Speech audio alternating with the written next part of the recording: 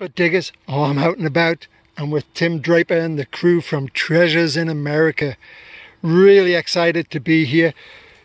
Let's go see what we can find.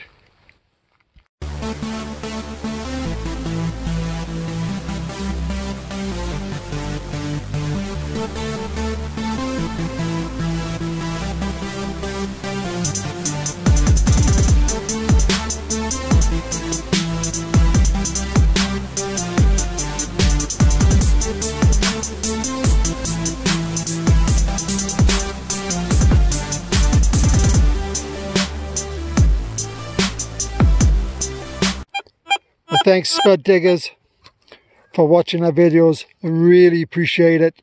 Thank you for our new subscribers. Just got my first target. It's ringing up really good. Let's go see what it is. Let's go dig.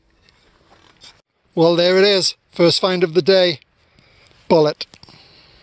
Not an old one. I've got the MXT with the small coil. Look what I found. That's cool.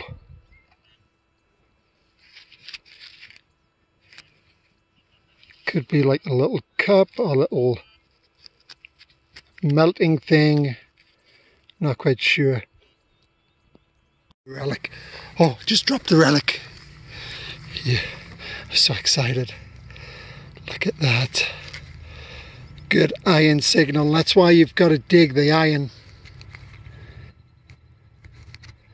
Looks like that was off maybe a... keep dropping it. Like a spoon or something like that. Awesome. Look at this. It's about 4 inches down. It's pretty cool. Love finding relics. Just checking in with the guys from Treasures in America. Sean, Tim, hey guys, and Antonio. Checking in with Tim. Look what he's found. Okay, so we found these, and there's an interesting story to this. Some pottery shards right here. I would say it definitely comes back to, you know, the late 1800s, early 1900s. Yeah. The interesting thing is, too, is that when I found it, I'm like, oh, this is the place, guys. This is the one that I found last time. And Antonio was using the CDX at the time with a 17-inch double D coil, the smart coil. And even when he had it up in the air... come on in frame. Get in the frame, don't be shy. And even when he put it up in the air like this on the coil, the detector was just going crazy. Red marks all over the CDX on the screen. And so he did a sweep. Everybody did one on their metal detector, and we found, you know, some cans. We found some things like that. I think we were about 6 inches deep when we found these shards, yeah, pottery shards. So when they started digging, I took the CDX and I did a sweep around like 20 feet this way, 20 feet this way, the whole perimeter. And every time I get within that 8 foot of where they're at, the CDX goes crazy. I've been using the CDX for 1.5 to 2 years. I've never seen it do what it does in that area. Interesting. And so now we're finding artifacts, we're finding trash, we're finding pottery. And that whole let's area pull out the pulse crazy. Machines. Yeah, that's what I'm thinking. Okay. Yep. All right, let's go check it out. Oh, I'm just checking in with Todd.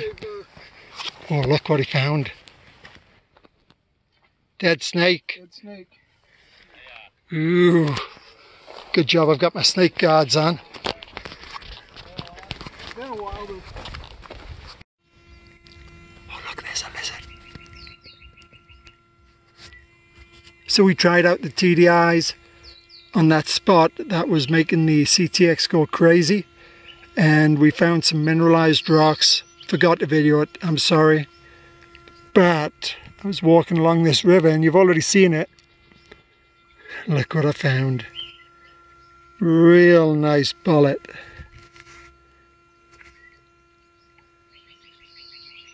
That's awesome. Well, Spud diggers, thanks for watching our little adventure today. This is my last haul. Boop! I thought I was on something really good, but no.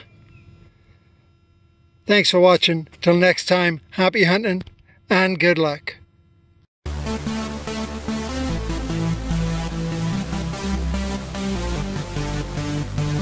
you.